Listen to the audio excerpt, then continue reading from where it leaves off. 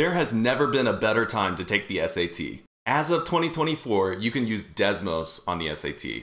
How does this help you? Well, let's say that you get this question. A circle in the xy plane has a diameter with endpoints 2, 4 and 2, 14. An equation of this circle is x minus 2 squared plus y minus 9 squared equals r squared, where r is a positive constant. What is the value of r? Well, let's say that you have no idea what to do on this question. You can at least try to graph it in Desmos and try to figure it out there. So let's take this equation right here and graph it in Desmos. So that's x minus 2 squared plus y minus 9 squared equals r squared. All right, now Desmos isn't going to graph anything for us because it doesn't know what r is. R is a constant, it's just a number. We could replace it with a number like 2, and then we would get a graph. Up here we get a circle with a radius 2, but we want to try a bunch of different values for r. So let's replace it with r again and create a slider for r by clicking this button.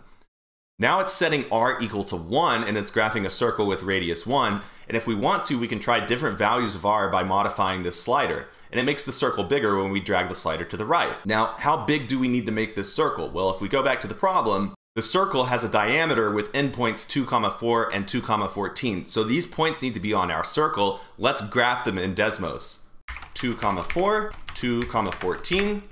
If we look at our graph again, it looks like our circle's a little bit too small. We've got a point here and here that we need to make sure that our circle passes through. So let's modify the slider and make our circle grow until it passes through those points. And now we stop and look at the value of r. R is equal to 5. We could write this as our answer, but we really need to check and make sure that this is the right answer. Because what if it's off by just a little bit? All right, well, let's remove these points 2, 4 and 2, 14 and make sure that they're on the circle. All right, both of those points had an x coordinate of 2, so I'm going to graph the line containing all the points that have an x coordinate of 2 by graphing x equals 2. And we get this vertical line that goes through the center of our circle. And then we could click on this line and hover over this point, and Desmos is telling us that this line and this circle intersect at the point 214. So 214 is on the circle, and down here, 24 is also on the circle. So we're done. We've confirmed that r equals 5 is the solution to this problem.